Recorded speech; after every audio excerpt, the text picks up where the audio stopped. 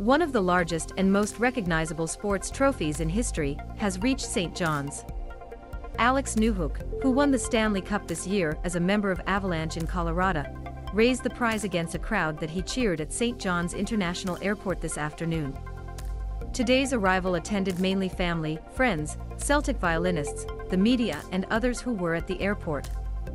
Newhook's first stop with the cup was Ronald McDonald House.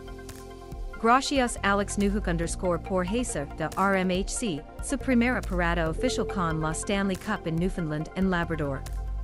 You have illuminated the day of all our families, and we could not be more proud of your incredible achievement.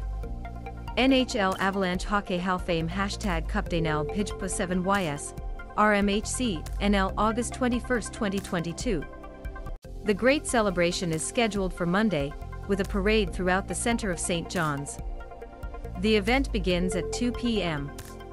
in Bannerman Park before appearing on the stage at George Street.